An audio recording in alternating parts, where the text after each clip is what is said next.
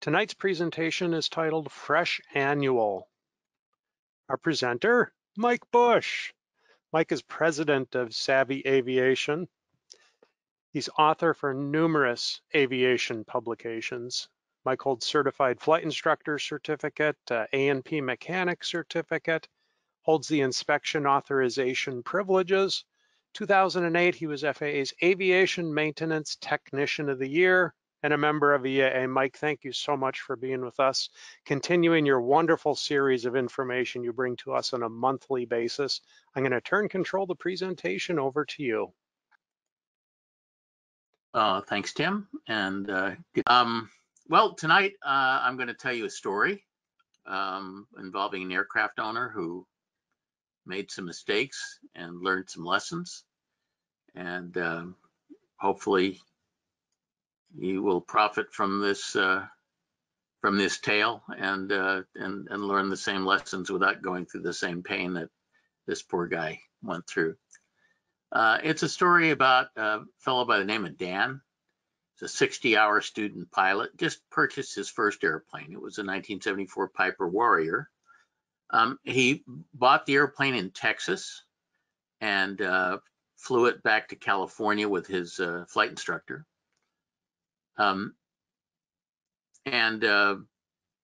He came to me quite a bit later and told me this story. And he said, you know, part of my deal with the previous owner was that he would have a complete annual inspection performed and any airworthiness discrepancies corrected before I took delivery.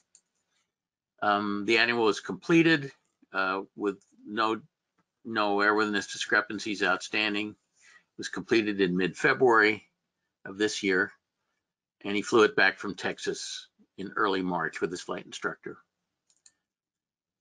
Dan went on to tell me, he said, the airplane seemed okay on the ferry flight to California, except that the rate of climb was averaging only 300 to 500 feet per minute. It sounds a little bit anemic. He says, I guess we really didn't notice it since all the airports we used had long runways, but after getting back to my home field in California, the airport I fly out of has a 3,300 foot runway. And on takeoff, the airplane barely cleared the trees at the end of the runway.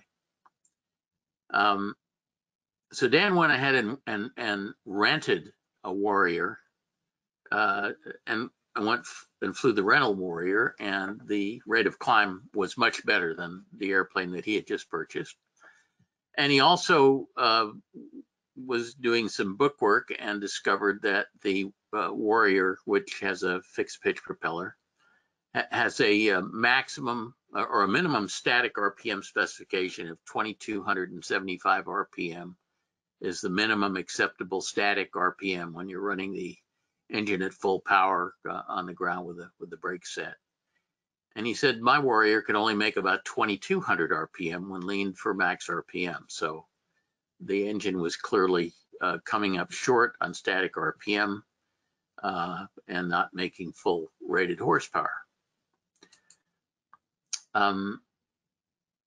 So Dan wanted to find out what was wrong with his airplane. He took his airplane that was freshly out of annual from Texas to his local mechanic on his home field, asked the mechanic to take a look at the plane and try to find out why the climb rate was so anemic and why it was failing to make static RPM. The mechanic went through a pretty complete inspection. He did compression check and found that the compressions on two of the four cylinders were under 60, which is the minimum acceptable compression according to Lycoming. The other two were in the low 60s. There was leakage past the valves. Interestingly enough, the Texas mechanic who did the annual inspection a month prior had recorded in the logbooks that the compressions were mostly in the 70s and one in the high 60s. So, but the local mechanic got a very, very different reading. The mechanic did a bore scope inspection, which is the appropriate thing to do to find out the condition of the cylinders.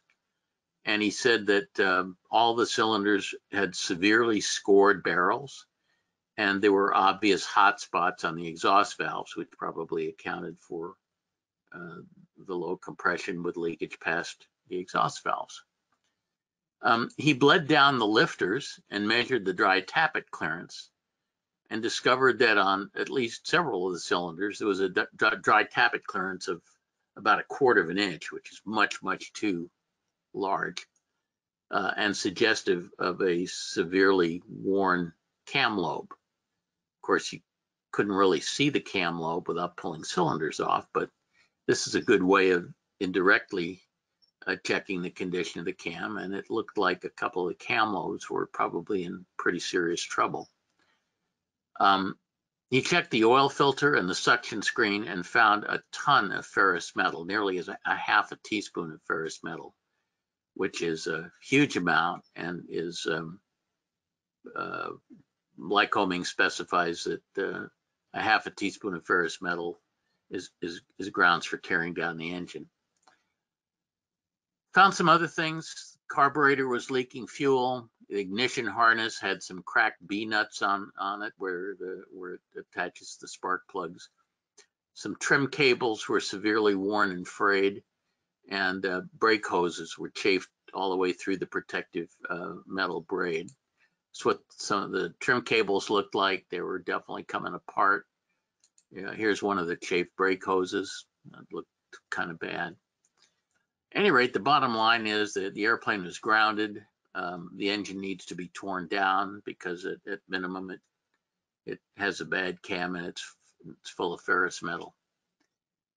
So the engine was pulled from the airplane, sent to an engine shop. The teardown confirmed what the mechanic had pretty much predicted based on the metal he saw in the oil filter and screen, and the excessive tappet clearance.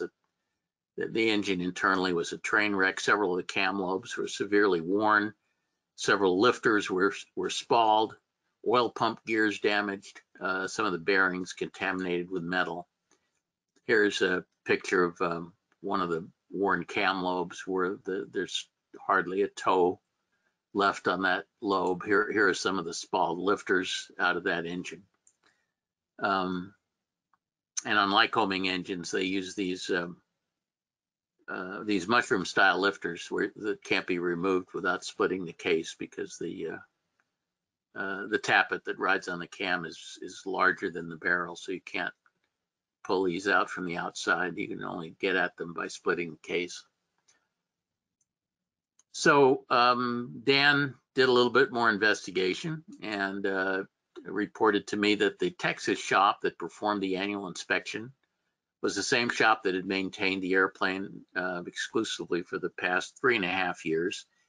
And it looked like the shop owner was quite friendly with the seller of the aircraft.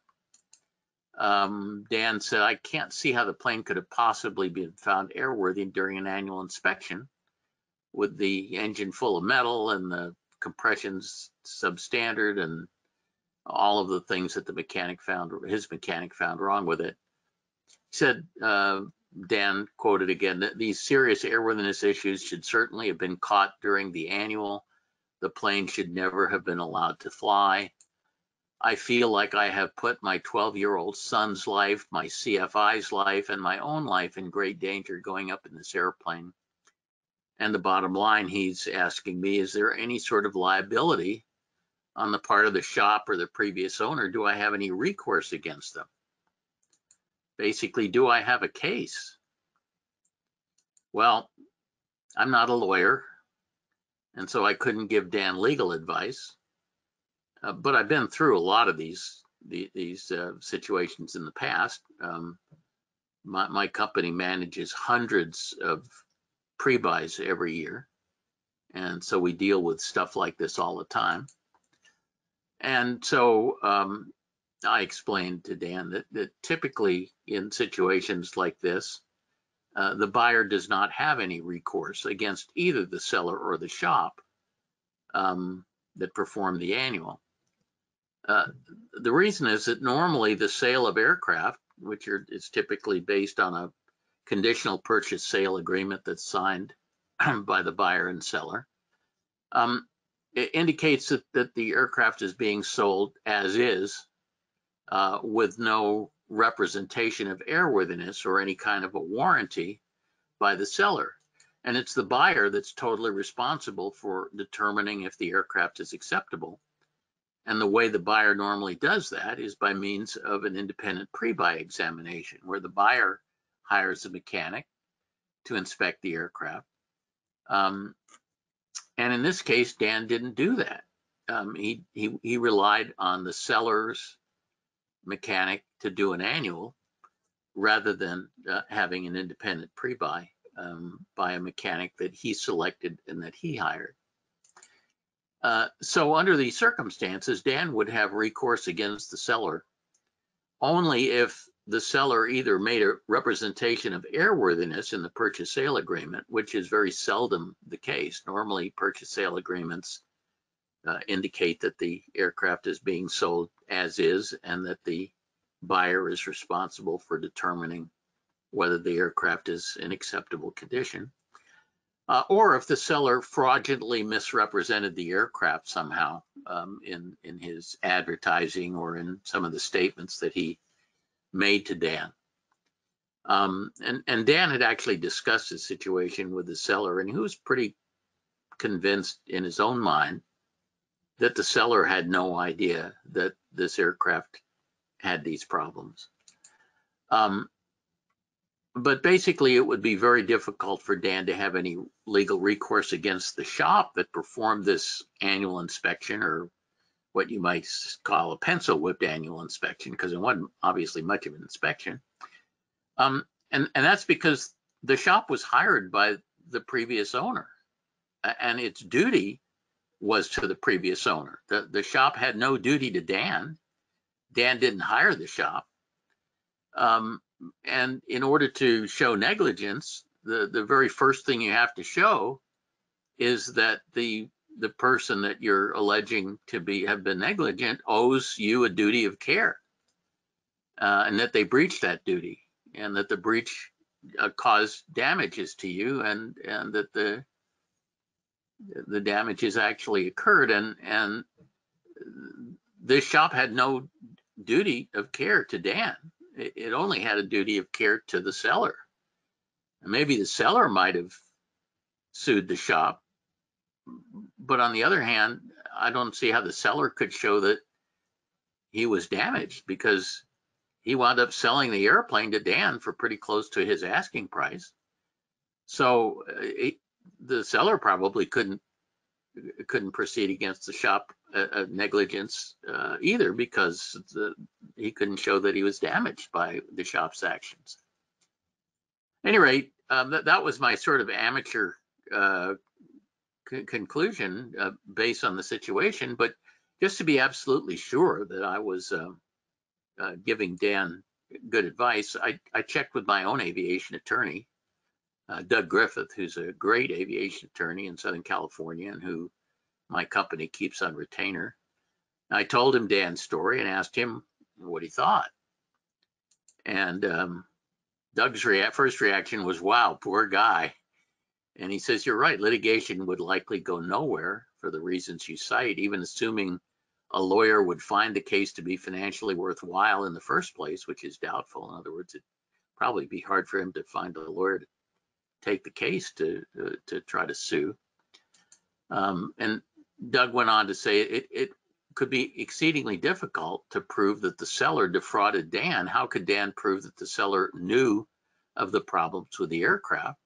And in fact, as I said, Dan had talked to the seller and was pretty convinced in his own mind that the seller really didn't know that the aircraft had these problems. And as for the mechanic who inspected the aircraft, as I had told Dan, he had no duty to Dan. He only had a duty to the seller. At any rate, this was not a good situation for Dan, but at my suggestion, Dan contacted an AOPA Pilot Protection Services pool attorney and also his own personal lawyer, and a kind of a threatening lawyer letter alleging gross negligence was sent to the Texas shop that did the annual.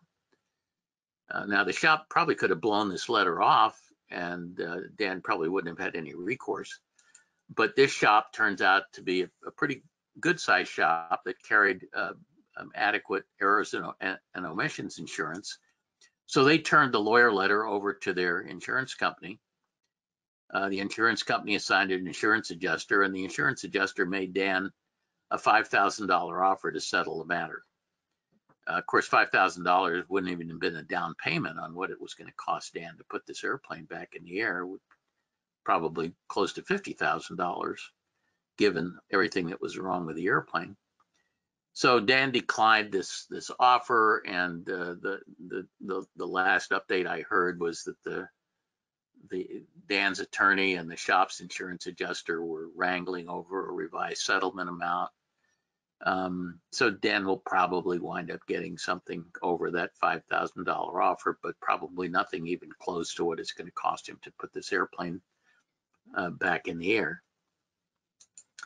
So this was kind of a hard lesson for Dan, and it kind of illustrates something that I've been preaching for years and years, and that is that an annual inspection furnished by the seller is no substitute for an independent pre-buy examination conducted by the buyer. It's absolutely essential that the buyer of an aircraft have an independent pre-buy by a mechanic that he chooses, a mechanic that has a duty strictly to him, to the buyer. As I mentioned, my company manages hundreds of pre-buys each year, and we've got some strict rules that we follow when we manage pre-buys. And one of the key rules is that the pre-buy examination must be performed by a shop or mechanic who has never seen the aircraft before and has no prior relationship with the seller, or if there's a broker involved, no prior relationship with the broker either. In other words, the pre-buy has to be completely independent, and it has to be done by a mechanic whose allegiance is strictly to the buyer who is hiring him to do the pre-buy. To ensure such independence, we require that the seller in the purchase sale agreement authorize the prospective buyer to perform a pre-buy by any shop or mechanic of the buyer's choice within 1 hour flying time of the aircraft's home base. It's, sellers are unlikely to agree to let the airplane be flown halfway across the country for a pre-buy, of course, not knowing whether the buyer is serious or not. So as a compromise that we think is fair to both sides, we ask that sellers agree to allow the airplane to be flown to a shop or a mechanic of the buyer's choice within 1 hour flying time radius of the aircraft's home base. It seems like a reasonable compromise. And in almost every case, we insist on actually having the aircraft flown somewhere other than its home airport for the pre-buy, because it's likely that any mechanic on the home airport has had something to do with that aircraft in the past. But of course, not an unreasonable distance away. So we think an hour's flying time is a reasonable distance. And this is to guarantee that the examination is performed outside of the seller's or broker's sphere of influence. We don't want the seller or his broker meddling in this pre-buy. We want it to be completely independent. So there's typically a ferry flight involved, moving the aircraft from its home base to where the pre-buy is going to be done. And frequently this ferry flight does double duty as a test flight to ensure that the plane flies straight and performs to specifications, and that all of the systems and avionics and autopilot and so on are working properly. Things that are hard to test in the maintenance hangar really have to be tested in the air. And so frequently we'll arrange to have a flight instructor perform this ferry flight and give him a checklist of things to check out in the course of the flight. in order to make it into a test flight. If the seller or the seller's brokers will not agree to these terms of allowing the pre-buy to be done at a shop of the buyer's choice within an hour's flying time away, we will advise our client to walk away from the deal. Because if the seller or the seller's broker is resisting having a truly independent pre-buy, then they probably have something to hide. And we would generally recommend to our clients under those circumstances to walk away and find another purchase candidate from somebody who's a little bit more cooperative. So that's Dan's story, and that's the lessons learned from Dan's story. And Tim, we can open things up for some Q&A if you'd like. All right, Mike, we got a couple of questions that have come in so far. Richard was wondering how many hours were on the engine in Dan's aircraft, and are these types of wearing typical? I don't know how many hours were on the engine. The cam and lifter spalling that engine experienced is not uncommon, especially in Lycomings, which tend to have more cam and lifter problems than Continentals. Continentals tend to have more cylinder problems. Lycomings have more cam and lifter problems. And the reason for that is that Lycomings have a high mounted cam, it's the first thing that the oil strips off if the airplane is inactive. And typically cam and lifter problems like this are found in airplanes that have undergone some prolonged period of disuse, and frequently in an area of high corrosion risk. And South Texas is an area of high corrosion risk because near the Gulf. And because we didn't do a pre-buy on this thing, I found out about this story after the damage was done. I didn't really get into the history of the aircraft, but if I was a betting man, I would bet that this airplane had a history of inactivity, and that's typically what causes cam and lifters to come apart. Is that the engine is inactive and subject to corrosive attack, and you get corrosion pitting. And then when the engine starts running again, those pits get mechanically enlarged and cause spalling and excessive wear. And once the cam is built of carburized steel, it's case hardened through a process called carburizing, and that really hard outer layer of the cam is about 15 thousandths thick. And once you wear through that 15 thousandths layer and get into the soft inner meat of the cam, the wear goes up. The wear rate goes up exponentially, and the cam lobes flatten out pretty quickly once you've gotten through that hardened layer. But typically, it's a corrosion-related thing. But also, it does seem apparent that this aircraft has had negligent maintenance, because these things don't happen overnight, and they should have been caught a whole lot earlier. So I suspect that this last annual wasn't the only pencil whipped annual that was done on this aircraft. But that's just my suspicion based on some experience. I don't know that much about the detailed history, because we did not have the opportunity to do a pre-buy on this aircraft. Obviously, I found out about Dan's story after the fact. Mark is wondering, can the buyer with evidence in hand report the shop to the local FSDO for appropriate action? Well, certainly, but that's not going to remedy the buyer situation. Frankly, the I mean, if you just want to be spiteful and get the shop in trouble, this Texas shop that you'll probably never have any dealings with again, then sure, you could report him to the FSDO and make a fuss, and maybe something would happen.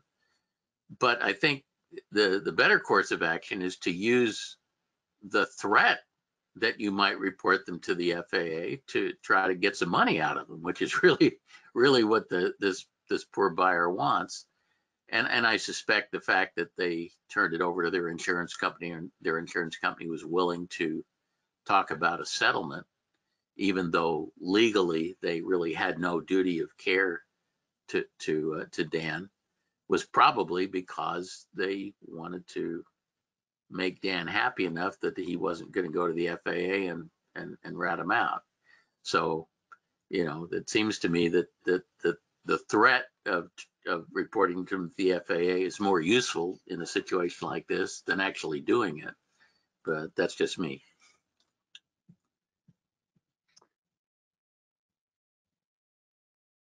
Let's see here. Stephen is wondering, should the buyer attend this pre-buy inspection? Would it serve as an opportunity to learn about the airplane? Well, of course, there really wasn't a pre-buy inspection, or what I call pre-buy examination. This was an annual. It was done by the buyer. The seller, but done by the seller. Rather than have the buyer attend the annual, he should have not relied on an annual to be to serve as his pre-buy. And this is a mistake that's made a lot. I mean, you hear, I've heard thousands of times people say, well, the best pre-buy is an annual inspection. And I violently disagree with that. The objectives of an annual and the objectives of a pre-buy are totally different. And the most important thing is who pays for it and who controls it.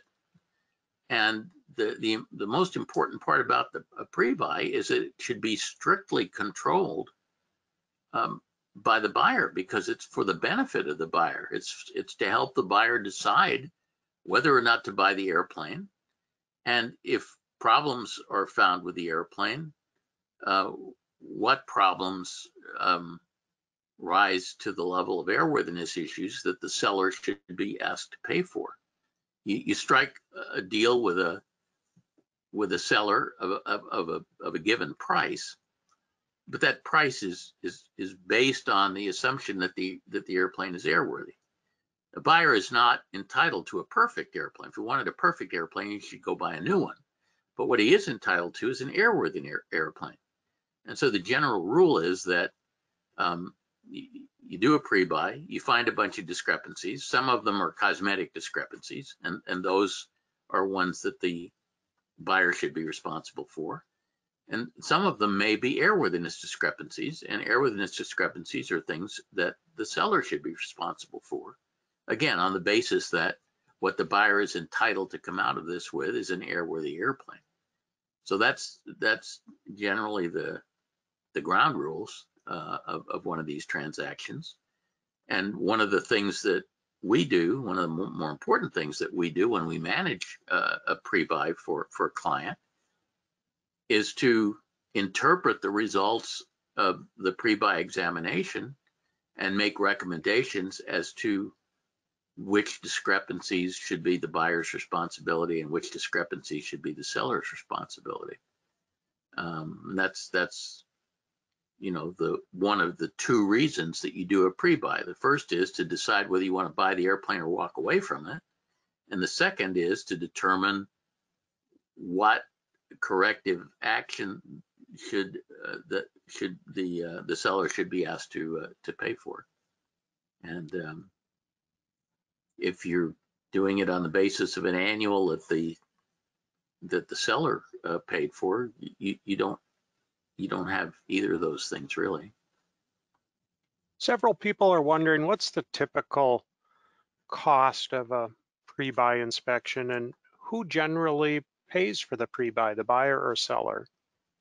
Well, I'll answer the second part first. the buyer has to pay for the pre-buy, otherwise it's meaningless. The pre-buy is solely for the benefit of the buyer, and it needs to be completely controlled by the buyer, and it needs to be done by somebody who has no allegiance to the seller, whose allegiance is strictly to the buyer and has only the buyer's best interests at heart. The question about what a pre-buy costs is more complicated. It obviously depends on a whole lot of things. It depends on what kind of airplane's involved, how complex it is, how deep the pre-buy needs to go, and where in the country it's done, because shop rates vary quite a bit from, the shop rates in New York City area are a whole lot higher than the shop rates in Texas. So it depends on a lot of things. But just to give some sort of a ballpark number to that answer, we do a lot of pre-buys of Cirruses, for example, which is a high performance single engine aircraft. We generally figure on a pre-buy for a normally aspirated Cirrus as being about 8 hours of labor, and for a turbocharged Cirrus about 10 hours of labor. Obviously for a twin it would be a whole lot more than that. For a 172 it would be less than that. And that's purely the labor component. We also, of course, when we manage a pre-buy, we charge a management fee, which is on top of that. But that gives you some sort of general idea. So, if the shop rate is $100 an hour, which it would be higher than that in New York, probably lower than that in Texas. But if it was $100 an hour and it was a 10-hour inspection, you're talking about maybe $1,000. To give you a general ballpark. But this guy didn't do the $1,000 pre-buy and is going to wind up paying $50,000 to make the airplane airworthy. And this is just a Warrior. This is like a simple airplane. Imagine if this had happened with a Bonanza or a twin Cessna or something, that it could have been really catastrophic. So it's just the money you spend on a pre-buy is always money very well spent. John wonders, what's a common outcome when a pre-buy finds an item that deems the aircraft unairworthy? Do seller and buyers share the cost, or what? Well, no, as I said, the normal rule is that the seller should be responsible for correcting any airworthiness discrepancies that are found in the pre-buy. And the buyer should be responsible for correcting any discrepancies that don't rise to the level of being an airworthiness issue.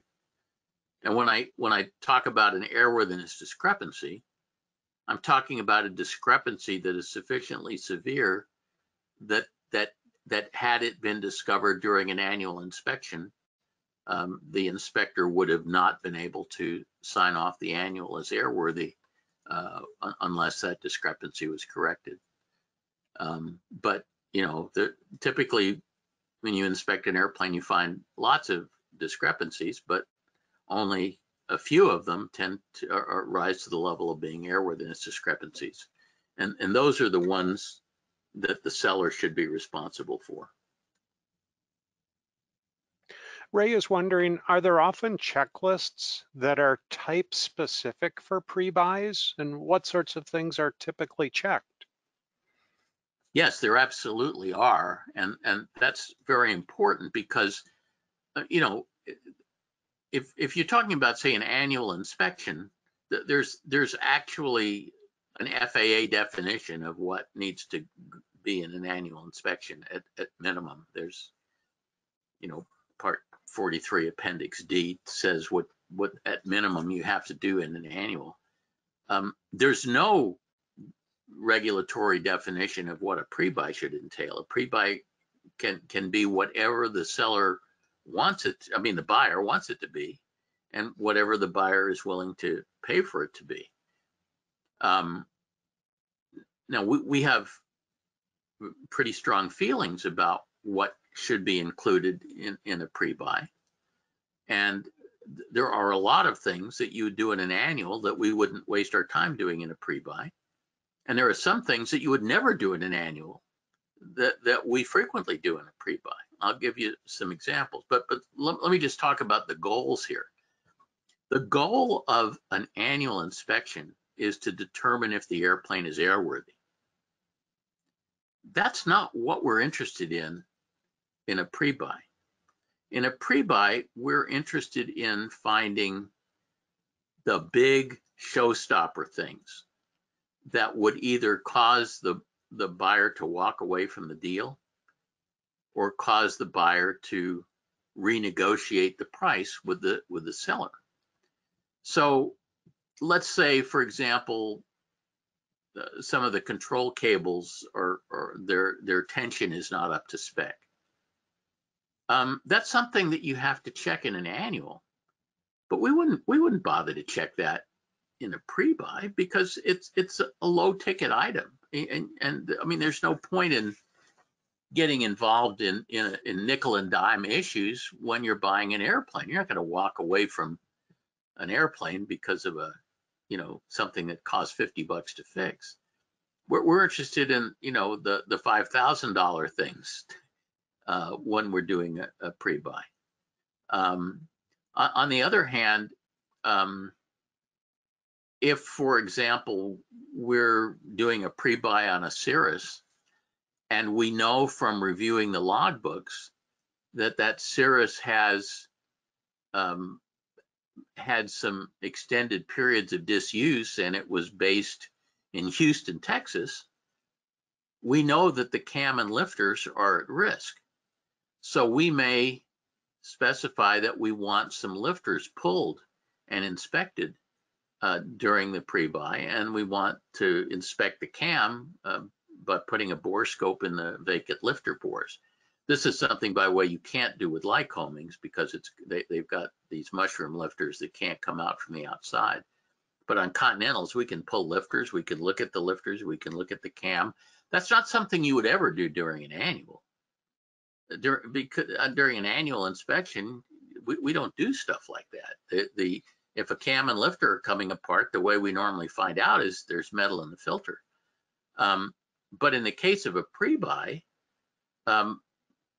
finding a cam and lifter problem at the pre-buy is the difference between the buyer and the seller having to pay for a $50,000 engine teardown.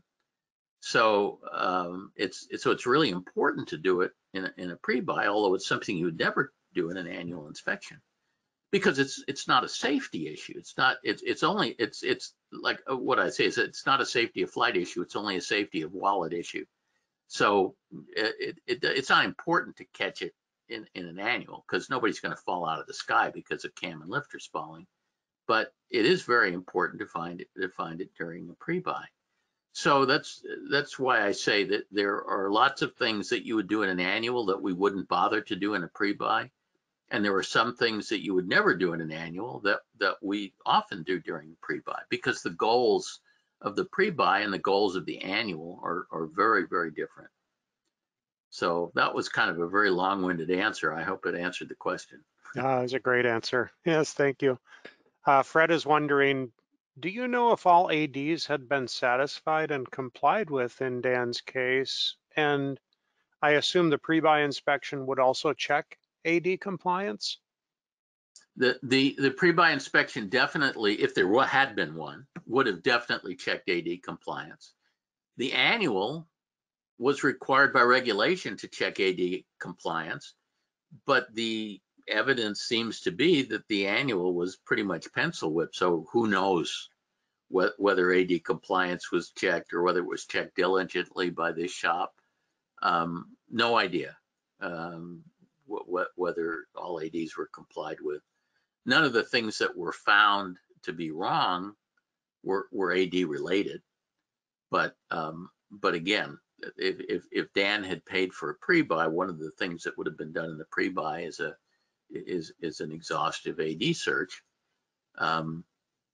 But he relied on the seller's mechanic to do an annual, and who knows whether the seller's mechanic did a competent job of researching ADs. It certainly didn't do a competent job of anything else, so I would be a little dubious about that.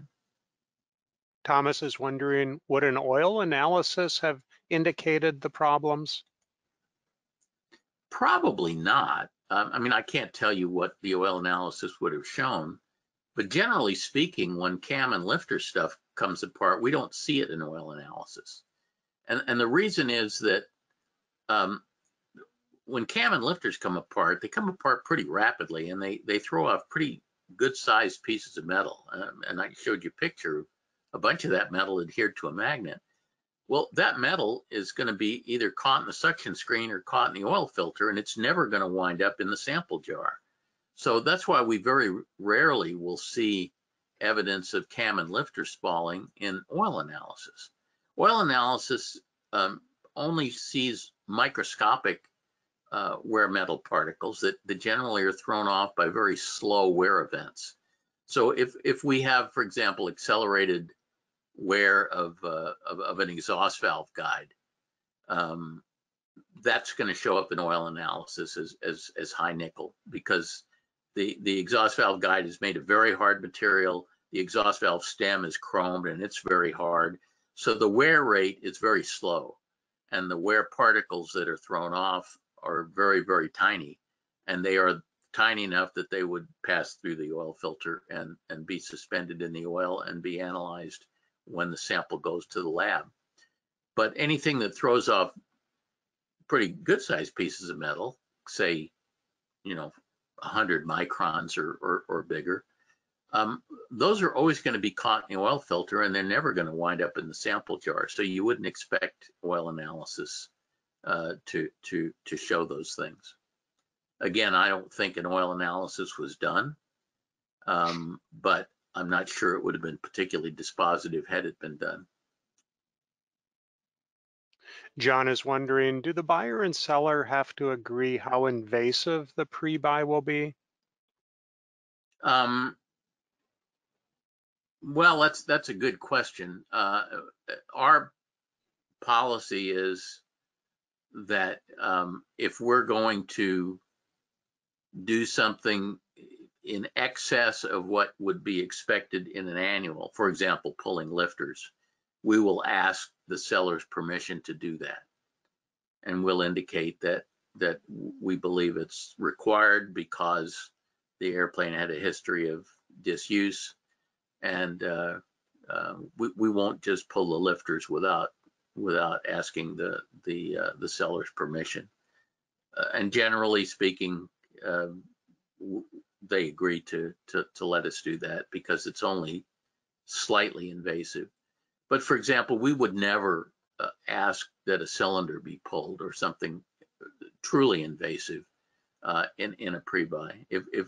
If we felt that the cylinder had to come off, we would just say, let's pass on the airplane, because that's just an unreasonable thing to expect a seller to agree to. John's wondering, legal liability issue. What about liability on the pre-buy inspector who misses a major flaw in the aircraft? Well, I mean, that's arguable. We're assuming that a pre-buy was actually done, and something serious was missed. There's no reasonable expectation that an inspection will catch everything. Inspections never catch everything. That's why we do them every year, and we always are finding new stuff. And I know, 10 years after I bought my Cessna 310, and I was very deeply involved in the maintenance of it, of course, we were still finding things that obviously were wrong from the factory. And it took us 10 years to find that discrepancy. And I was the second owner of the airplane. It had been owned for 8 years before that by somebody else and went through 8 more annuals. So inspections don't catch everything, and it's not reasonable to expect that they will catch everything. If you hire a mechanic to do a pre-buy, he misses something that causes you great expense, you could try to hire a lawyer to sue him. Most mechanics aren't worth suing because they don't have very much net worth. If the pre-buy was done in a pretty large shop that carries E&O insurance, would it even be plausible to try to bring a case where there was insurance to back it up? But again, it would be a difficult case to prove negligence, because all a mechanic has to prove is that he followed a checklist that you gave him. And if he can show that he followed that checklist, he's pretty much in the clear. We don't ever expect that everything is going to be found in any inspection. And a pre-buy is typically a significantly shorter inspection than an annual is. So you could try to make a case, but the chances are it wouldn't go very far. Mike's wondering, can a pre-buy inspector be flown to the airport where the aircraft is for sale to do a pre-buy instead of ferrying the aircraft? Yes, and that sometimes happens, but it's definitely not optimal. First of all, mechanics hate working in remote locations where they don't have access to their toolbox and jacks and all the stuff that they are used to doing. If the mechanic is flown goes to the airplane, they have to find some suitable venue to do the inspection. That usually would be some shop on the field. Shops on the field don't particularly like mechanics from the outside to be coming in and using their facilities and tools. It's just not a good situation. So we generally find it a whole lot easier. Even if the airplane's out of annual, we find it easier to get a ferry permit to move the airplane to where the pre-buy is going to be done than to move the pre-buy mechanic to where the airplane is. It's just mechanics just don't like to work away from their comfort zone. Tom's wondering if the airplane, is the airplane grounded if found to be unairworthy during the pre-buy? If yes, what are the responsibilities of the buyer and seller typically at that point, especially if the buyer balks at making the purchase? Who pays for getting the plane back to the seller? Well, that's a terrific question, and I'm really glad you asked that, because that's really, really important point. We are always extremely careful when we manage pre-buys to make sure that the pre-buy is not structured as an inspection. I mentioned to you I never call it a pre-buy inspection. I always call it a pre-buy examination, and the reason is that inspection is a regulatory term. We make sure that the pre-buy examination is never structured as an inspection. It does not. There's never a logbook entry made, other than maybe if the oil filter was removed or something that's logged. But the fact that somebody looked at that airplane is treated as a non-maintenance event. It is not logged. The results of the examination are disclosed to the buyer who paid for it, but they're never recorded anywhere. It would be totally unfair to the seller to have the airplane taken to a mechanic that the seller had no choice in, at a location that the seller had no choice in, and then find the airplane grounded there. And so we are very careful that that pre-buys are never structured as inspections. They are never treated as regulatory airworthiness determinations. I'm trying to pick my words carefully here. Because we never want to be in a situation where no matter what is found during the pre-buy, that the aircraft is declared to be unairworthy in any way that is recorded anywhere. If we find something really dangerous, we'll tell the seller about it. But you know, the rule is, and I'll be getting slightly off topic here, but what the regulations require is that the pilot in command is the person who makes the determination as to whether the aircraft is airworthy. And there's only one exception to that, and it happens once a year. And once a year, you're required to hire an IA to make an airworthiness determination. But 364 days of the year, it's the pilot in command that makes the airworthiness determination. So the pre-buy is made on one of those 364 days. and whoever that mechanic who's looking at that airplane is not doing an inspection. He's doing a look-see. He's telling the buyer what he thinks, what he found, but he's not making an airworthiness determination. And the determination of whether that airplane should be flown home is up to the pilot in command, just like it is every day. As far as the cost is concerned, the buyer is responsible for moving the airplane to the pre-buy location and moving it back home, unless he buys the airplane, and then we generally recommend that he not move it back home, and that he take delivery at the pre-buy location. But because the pre-buy is being done for the benefit of the buyer, it's agreed to up front that the buyer is responsible for the cost of moving the airplane both directions. Edward's wondering, if the pilot is hired to fly the aircraft an hour away, whose insurance is responsible for an accident or incident while flying it?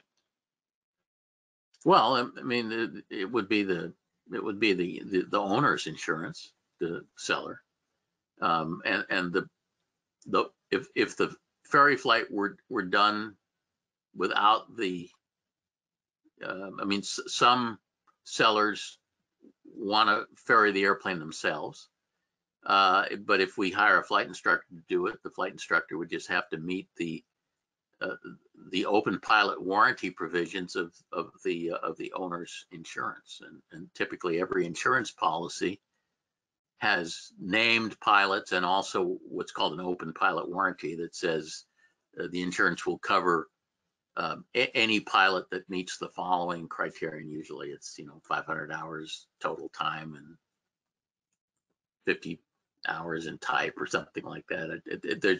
There's just some requirements in the insurance policy that the ferry pilot would have to meet in order to be covered.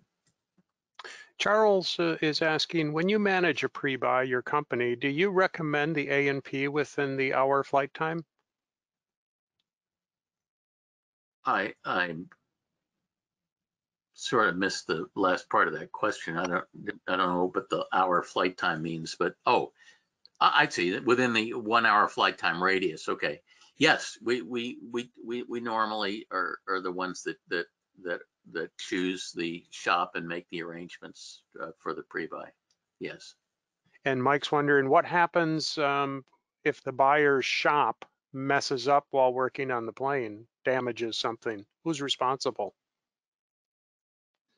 Well, we've never had that happen, but if the shop that was working on the plane damages it, obviously the shop is responsible for it. And we tend to only do business with fairly large shops that do carry adequate insurance, so that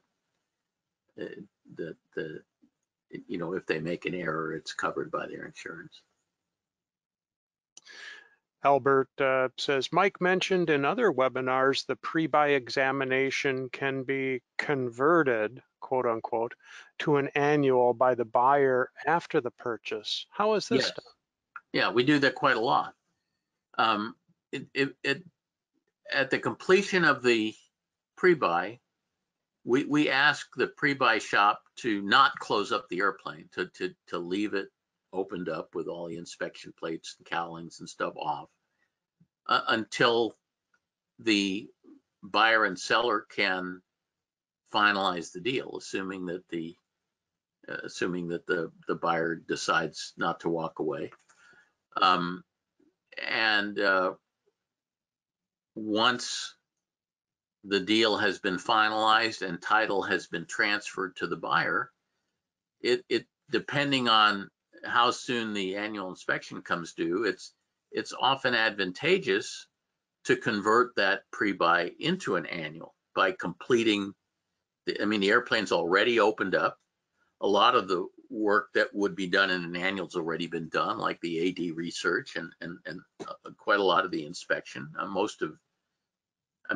For example, during the pre-buy, there's a big concentration on the engine, and we typically do pretty much everything that you would do in an annual on the power plant. So it's often advantageous to just say, okay, do what the rest of the stuff to turn it into an annual and sign it off as an annual inspection. But you can't do that until title is transferred to the from the seller to the buyer.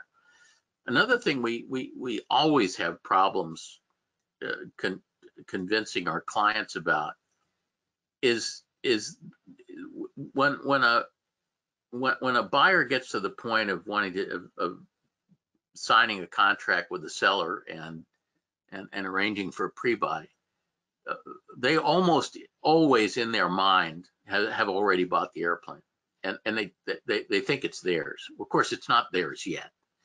And so one of the things they often do is say, well, gee, while you're doing this pre-buy, could you install some extra headphone jacks for my Bose headset, and could you do this and could you do that to the airplane? And we say, no, you can't do that. It's not your airplane. You can't be making repairs or alterations to an airplane that you don't own. You have to wait until it's yours before you do that sort of thing. So we're constantly restraining our clients from making improvements to this airplane that's in the middle of a pre-buy, because it's really not cricket to do anything to that airplane until you actually own it. But once title transfers, again, that it's very common to say, well, it's in the pre-buy shop, it's all opened up. Before you put it back together, would you do this, and this, that you install this or modify this or whatever. And that's perfectly fine once the deal has been done and the title has transferred from seller to buyer.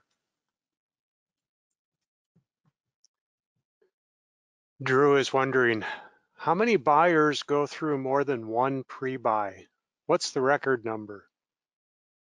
Oh, you mean with different airplanes? Yeah. Well, I don't know. It's pretty common to wind up not buying the very first airplane you do a pre-buy on. I would say certainly well over half of the pre-buys that we start wind up in a successful sale. And the newer the airplane, the more likely it is for the sale to go through. So if we're doing a pre-buy on a Cirrus, it's probably 90% that pre-buy is going to wind up in a sale. If we're doing a pre-buy on a 1968 Cessna 182, it might be closer to 50-50. And the reason is simply because older airplanes tend to have more surprises when you're doing the pre-buy. So it varies. I know we've had people who've done like 3 pre-buys before they finally buy the airplane that they want. And sometimes it's because the airplane has a nasty surprise, and sometimes it's because the seller turns out to be uncooperative and is unwilling to pay for things that he should pay for and things like that. So there are various reasons that the sales fall apart and that the buyer goes on to another purchase candidate. We try really hard to convince our clients not to let good airplanes get away for silly reasons. I remember I had one client who was buying a Cessna 421C, which is like a $600,000-$700,000 purchase of a cabin class piston twin, and he got into a argument over one soft cylinder that he wanted replaced, and the seller didn't want to replace it, and he was about to walk away from the deal. And I said this cylinder replacement represents maybe 1% of the price of the airplane, and this is a very nice airplane. Are you really going to walk away from the deal because of a cylinder change? That's 1% of the purchase price. And he thought about it again. He decided he was going to go ahead and buy the airplane, replace the cylinder himself. But these things tend to be pretty emotional events, and sometimes people do things that don't make sense. We try very hard to give them the big picture and to keep them on track. Mike just comments, she says, this is similar to a home inspection prior to a home sale. It is very similar. Yeah, absolutely. Except that typically we don't do a termite inspection of airplanes, but I guess there are airplanes where you might want to do that. Maybe Belanca's, yeah. Yeah. I have a funny termite story on a Belanca, but I'm not going to tell it tonight. I know you used to own one, didn't you? I did, but unfortunately it wasn't mine that had the termites. But Ooh, that's good. Hey, Frank is wondering, what is required to obtain a ferry permit for an out-of-annual airplane to the pre-buy location? What is required? It's very, very simple. You fill out a form, FAA 8130-6 form, requesting the ferry permit. You explain that you want the ferry permit because the airplane's out of annual and you want to ferry it to a place where the inspection can be done. You will have to certify that that all outstanding airworthiness directives have been complied with. They typically don't like to issue ferry permits on airplanes that have outstanding ADs. And you'll need to get an A&P to sign a logbook entry saying that the airplane is safe to ferry. And typically you email or fax all this stuff to the FSDO, and within a day they fax you back your ferry permit. It's usually a very simple process. Colleen is just wondering, would you expect to do a gear swing on a pre-buy on a retractable aircraft? Oh, sure, absolutely. And Ken is wondering, is the complete logbook analysis done before the plane is flown to the pre-buy shop so that it can be eliminating if the logs are a problem? What we do at Savvy, we do two reviews of the logbooks. We do a preliminary review of the logbooks just to ensure that the airplane looks like a good purchase candidate and that there aren't any obvious red flags or showstoppers in the logbooks. And then only if those logbooks pass muster will we recommend that the owner go ahead and start the pre-buy. And then during the pre-buy, there's a more formal logbook review in which there's a complete AD search done and so on. But we like I say, we do a preliminary logbook review where we just go through the logbooks, and we want to get an idea of whether there are any big gaps in there, that either missing records or evidence of long periods of time when the airplane wasn't flown. We want to get an idea of who's been maintaining the airplane and what quality of maintenance it's been getting. And you can tell an awful lot by scanning through the logbook. So that's the kind of thing we do during the preliminary review. And frequently clients will come to us with 2 or 3 purchase candidates that they found online. And we'll do a preliminary logbook review on each of the 3 aircraft and then recommend which of the 3 they should make an offer on.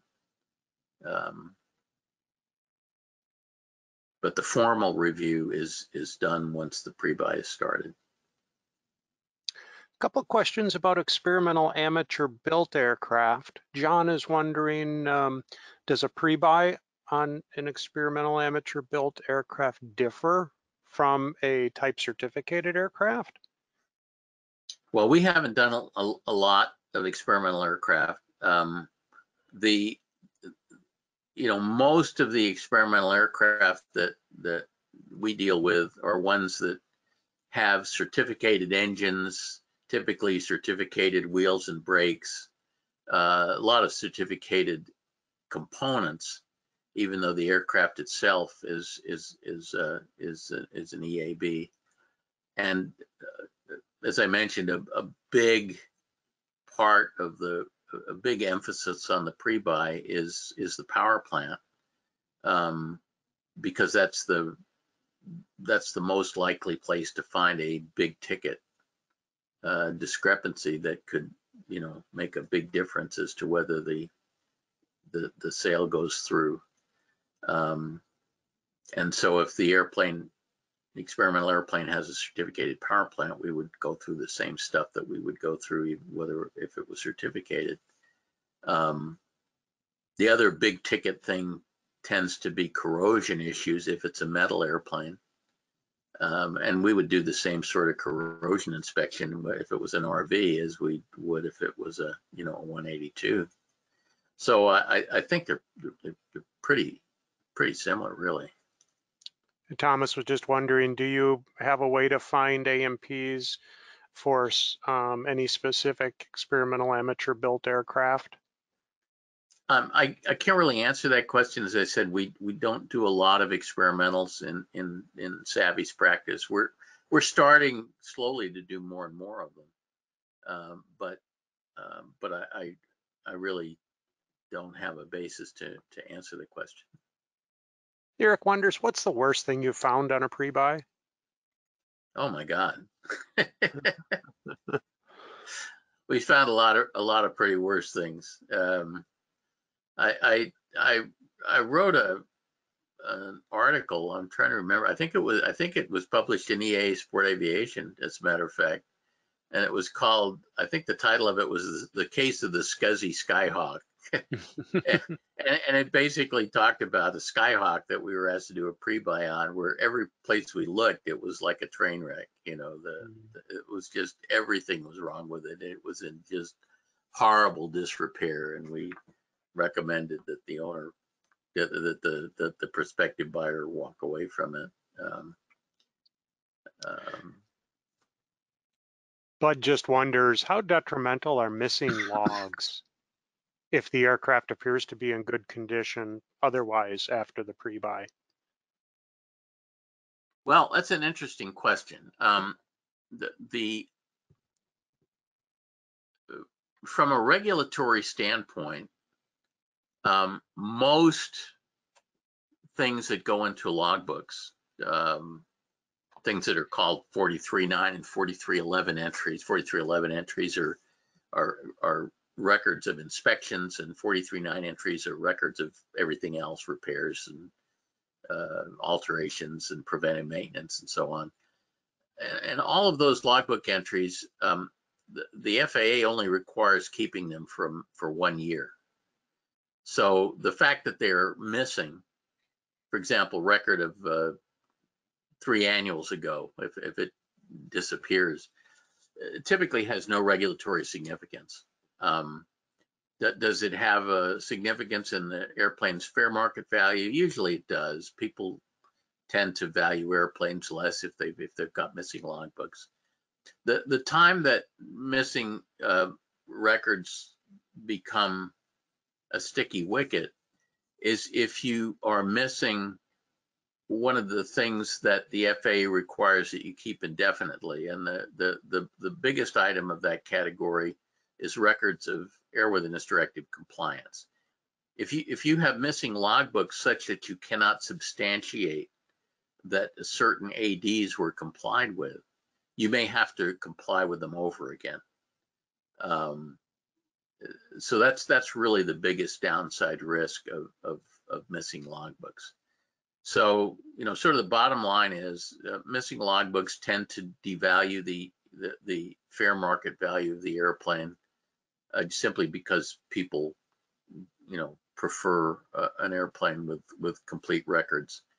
But from a regulatory standpoint, the only big problem with missing logbooks is if you're unable to substantiate compliance with certain airworthiness directives, which might have to get recomplied with if you can't prove that they were complied with in the first place. The other problem, which is typically not a huge problem for Part 91 operators, is that sometimes if you're missing certain logbook records, you may not be able to substantiate the amount of time, say, on an engine or a propeller. So you don't really know how far to TBO it is. Now, for Part 91 operators, that's not really important because we're not required to comply with TBO. We can totally ignore TBO. But if the airplane was going to be used for commercial operations, Part 135 or something, where TBO compliance, it becomes an important issue, then losing records of those component times could be a problem. So, the bottom line answer is it kind of depends on what's missing. Some things that are missing are not consequential. Other things that are missing can be a problem. Well, Mike, this has been an excellent Q&A session, and everybody sure did come up with a lot of great questions. I think we've been through about the context of all of them. So let's wrap it up here. Take a moment, share your closing thoughts with everybody. Okay. Well, just very quickly, my 4 books are still available on Amazon. If those of you who have read them, I would really appreciate it if you would take a moment to go onto Amazon and post reviews. Our newsletter, if you're not on our newsletter list, you can get on by going to savvyaviation.com, and there's a box, or there's a button up at the top of the screen that lets you put yourself on the mailing list. Or I think you can also, if you stick around for the post-webinar survey that Tim's going to put up, there's a checkbox you can check. It's actually more than a free monthly newsletter list now, because we've been sending out weekly true life stories of things that have happened to aircraft owners, and it's some pretty interesting stuff that we're sending out to that list. So I would encourage anybody who's not on our mailing list to add themselves that way. I am converting my 4 books into audiobooks. The manifesto is almost done. I've got, I think, 2 more chapters, and it will become the first of my audiobooks available on Audible. And I'll announce here when that's done and available. Upcoming webinars in October, November, December, as usual. It's the first Wednesday of each month. In October, we'll be talking about the mechanic shortage that I see coming. In November, the webinar is called Your Engine's Lifeblood. It's going to be about oil and oil additives and things like that. And December 2nd, the webinar is entitled Good Eyes, Great Catch. And it'll be talking about the importance of an experienced set of mechanics' eyes in finding elusive problems. And finally, this is the last time I'm going to get to talk about this. we've had this sort of amazing deal going where our breakdown assistance has been offered for free during the COVID-19 lockdown. And we are officially ending that on September 8th, the day after Labor Day. And if you sign up for the free breakdown service and you have a few more days to do it, if you haven't done so already, you will be getting kind of an amazing offer to be able to extend it on a paid basis, but at a very, very deep discount from what we normally charge. So I did want to mention that because that's going to expire in 6 more days. And we'll make you an offer you can't refuse if you sign up for the free service now. And that's all I have, Tim, until next month. Well, thank you so much, Mike. This has been a very interesting presentation and Q&A session, and sure to appreciate your offer extended to our community for your breakdown service free. What an offer. Everybody, thank you so much for tuning in. It looks like we had over 900, Mike. I don't want to say 950, but probably 925 is what we were looking at. Okay, well, we're looking to break 1,000 now that the 1,000 limit has been taken away. So I'll have to come up with a really racy webinar title. Maybe we'll get over 1,000. How's that? Thank you so much. We'll talk to you next month. Okay, see everybody next month. Thank you. Thank you, everybody.